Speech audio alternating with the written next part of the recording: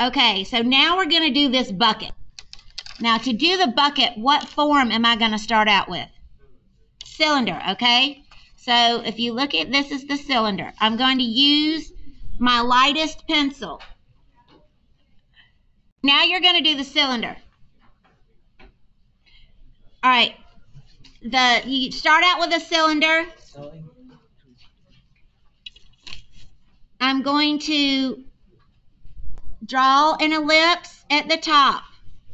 Remember, we want it to be the same on both sides. You want it to be as wide as the one you see up here, you drawn to scale of the one that's on this cylinder right here on the bucket. Okay?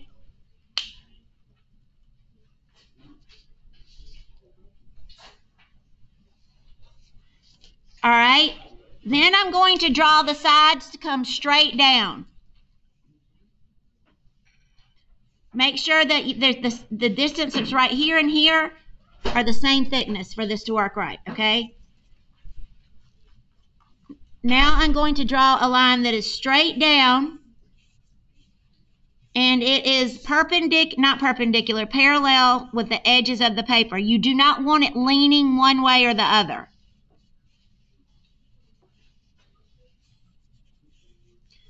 All right, and I keep drawing it until I keep the line I want to keep. Then this curve is going to match the top curve. Okay? Then take your pencil and clean up any lines. If you're a messy sketcher like I am, I'm going to erase any lines I don't want to keep. Now, everybody watch what I'm doing. I'm going to draw the top rim of the bucket. So there is another ellipse in here that's closer to the edge on one side, and on the other side closest to me, it's a little thicker. But you're pretty much mimicking the shape that's already there. Okay? Then I'm going to draw these two metal strips. I'm assuming they're metal. I'll put one right here, and it's going to follow the contour of the curve of the bucket or the cylinder. I'm going to echo that or aura it or mimic it, whatever word you want to use. Then there's one that's actually, I need to move that. I'm going to put this line on top of that one.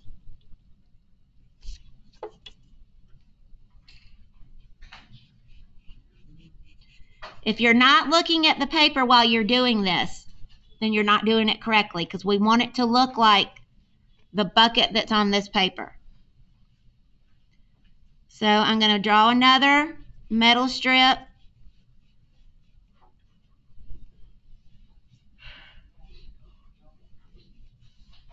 You want it to follow the curve, the same curves that you followed for the top and the bottom.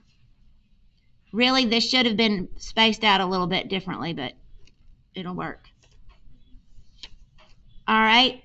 Then where the handle meets, it looks like they're about halfway in. There's a knob.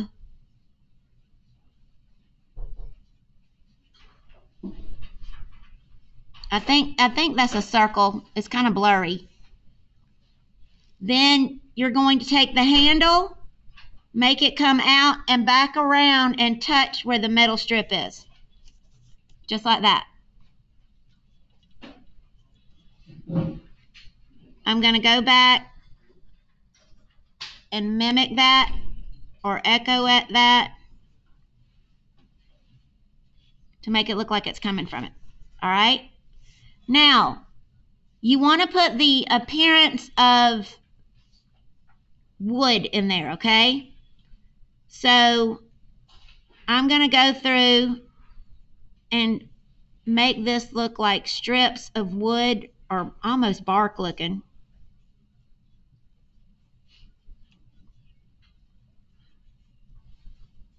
when it starts up here, let it go down into the next one. They're vertical, little squiggly verticals, okay?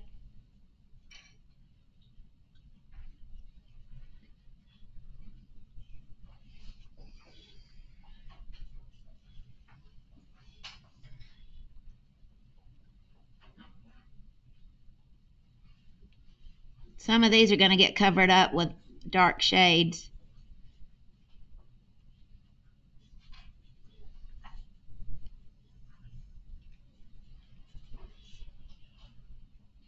You want some of these lines to match up like they're going under the metal strip.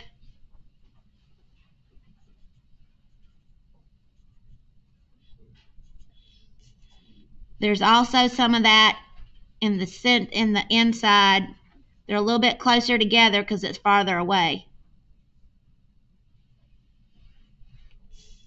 All right, so you see my line drawing.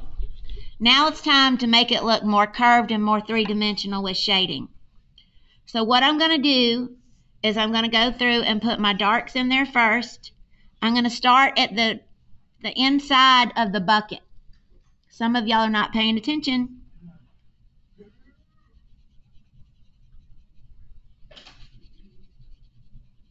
And it's pretty dark right here.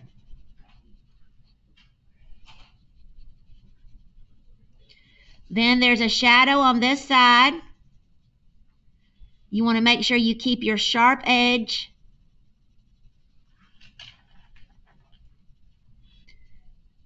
And look at the picture so you can see what the shadow's doing. It comes over and makes like a little strip right here and comes down across the metal strip to the edge again.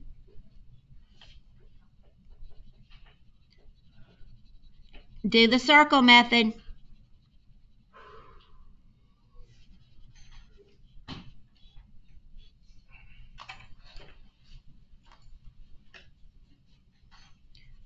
All right, I'm going to go ahead and put more in here.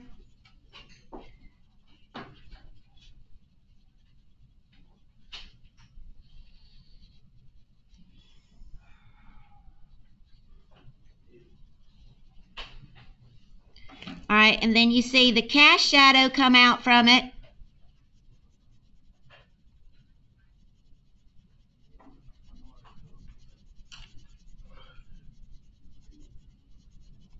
And if you look at the cast shadow on the paper, look and see how wide the cast shadow is compared to the height of the bucket. They're the same. So if my bucket is this height, the cast shadow should go all the way out to here. So the cast shadow and the bucket are the same length.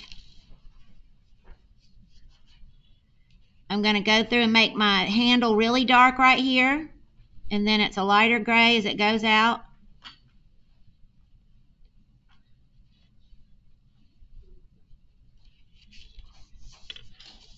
Now I'm going to use my 2B pencil and go through and put my lighter shades.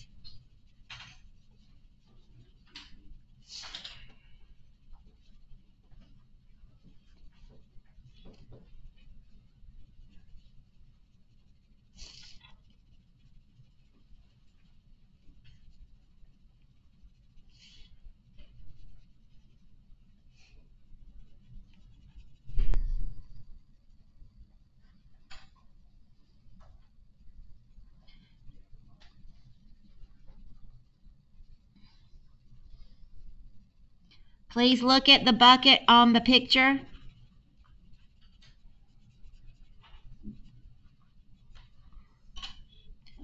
Make sure that your lighter grays come out as far as they do on the picture. I'm also going to fill in the inside of the bucket.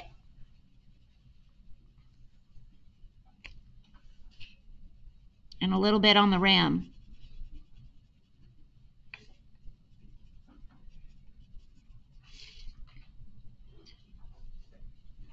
And on the metal strip going around. I'm going to go back with my ebony pencil and add some more darks.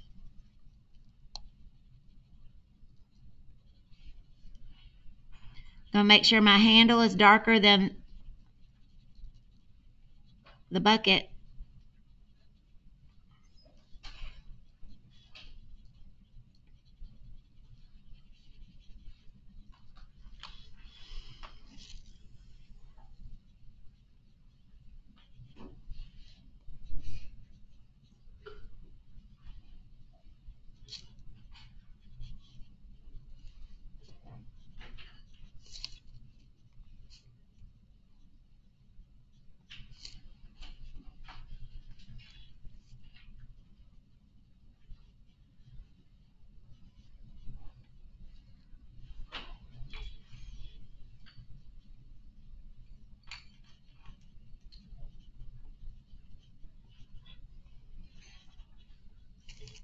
Okay, so now I still want to go back in and put the lighter grays. This has a lot more detail to it than the other, so it takes a little bit longer.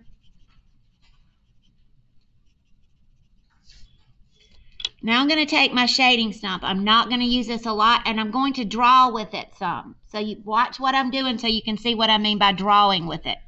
Everybody look up. All right, so I'm going to pick up some of this shade that's over here. Barely touching it, doing the little circles. I'm going to go through, and then I'm going to make these accent marks. I'm drawing to make the accent marks on the lighter values of my texture marks.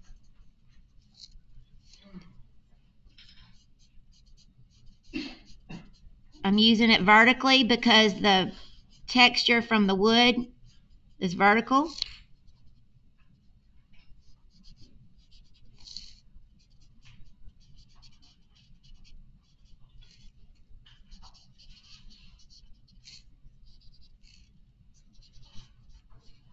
Barely touching the paper, and I'm not using over the entire thing. I'm only putting it where I feel like I need to blend it just a little.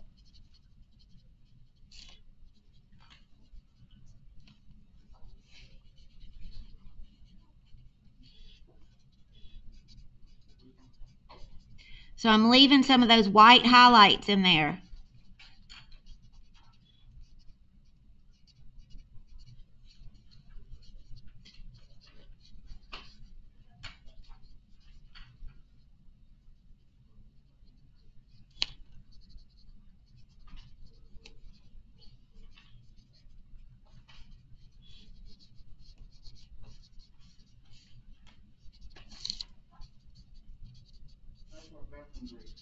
Hold on.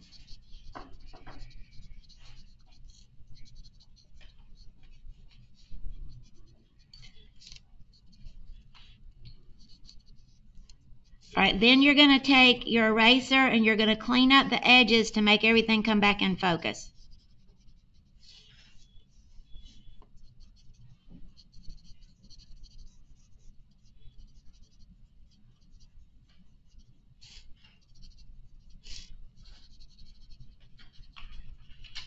Okay, so I'm going to clean up the edges to make sure I have edges and not lines.